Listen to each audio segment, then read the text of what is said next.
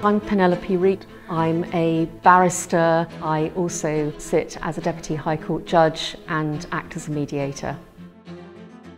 There are really two possible tests for mental capacity to make a will. The first is the traditional test set out in Banks and Goodfellow. The testator has to have the capacity to broadly understand the assets that they are disposing of.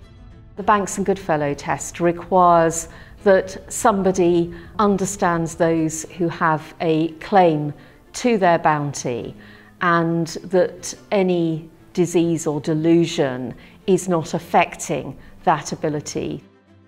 Against that is the mental capacity test that is set out in the Mental Capacity Act. That is far more about presuming that somebody has capacity, having some reassurance that they understand the effect of what they're doing, whereas in fact the Banks and Goodfellow test doesn't really have that aspect of matters in it. There is a tension between the two tests. There have been some cases where judges have suggested that having either test will result in the same result, so it may not be that actually changing the test will have any real impact.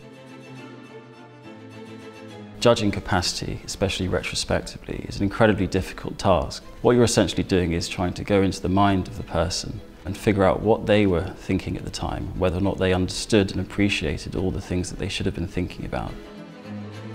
There are often cases where one suspects that there has been undue influence, but proving it, particularly as undue influence happens behind closed doors, is extremely hard.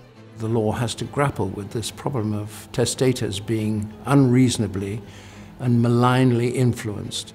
Therefore, the medical evidence, it seems to me, is really important. Accessibility in terms of will making is really important. It is a judgment call for the will draftsman. Putting into place safeguards is all well and good, but it mustn't be at the expense of accessibility.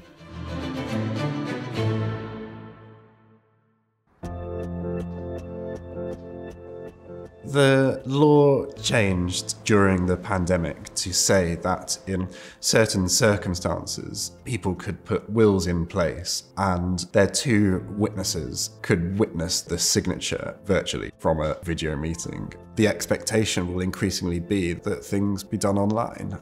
One of the things we're really worried about at Age UK is the numbers of older people who aren't online and the fact that more and more technology is coming along. Supposed to help them and very often does, but it's not much good if you can't take advantage of it. So whilst on the one hand the idea of electronically signing a will might be very helpful to some older people, for others I think it'll feel very foreign and actually quite frightening. You never know who else is in the room when a meeting takes place virtually. You gain a lot of risk as a result.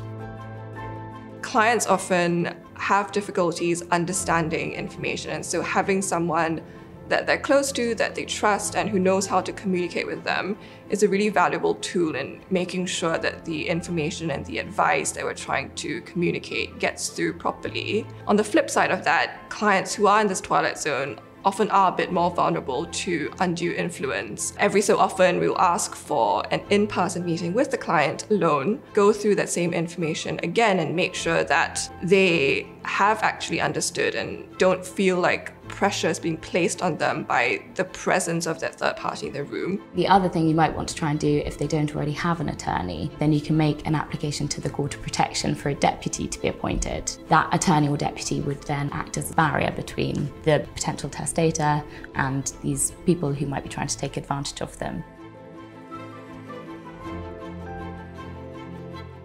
The Court of Protection's first and foremost concern is the person to whom the proceedings relate.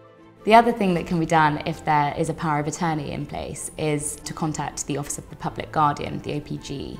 One of the problems that I've come across is that often these cases involve compiling lots of evidence about a sort of very specific factual matrix or very subtle behaviours that have built up to build a bigger picture over a long period of time. The OPG is really overwhelmed in terms of its caseload and under-resourced. It's so important when you're taking instructions to remember that that person is the most important person. It's incumbent on us as their advisors to act exclusively in their best interests.